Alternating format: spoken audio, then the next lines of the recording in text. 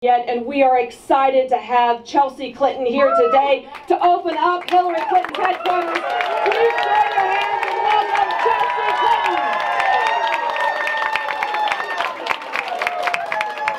Oh, Allison, thank you for that incredible introduction and dose of Kentucky hospitality. I also want to thank former Governor Martha Lane Collins for warmly welcoming all of us, and it's quite warm in here, so thank you all for bearing with us.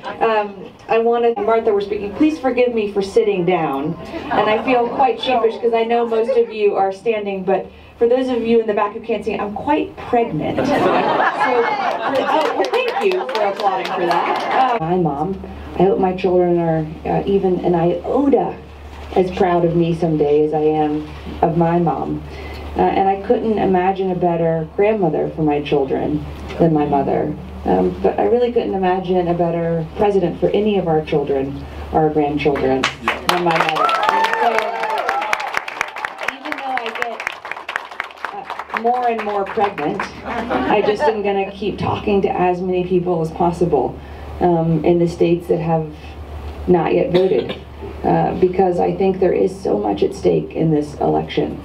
And I think we need someone who is a problem solver. We need someone who knows how to make progress, the perfect be the enemy of the good, and who always stands up for our core values. Because as we're seeing right now, we can't take anything for granted in our country.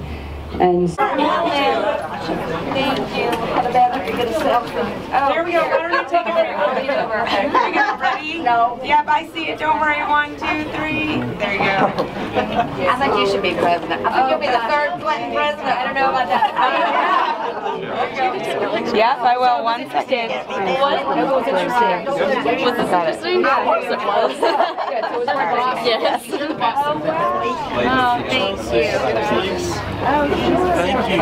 While you're doing that, the question I wanted to ask. Sign one underneath. We're going to sign 1. There you go.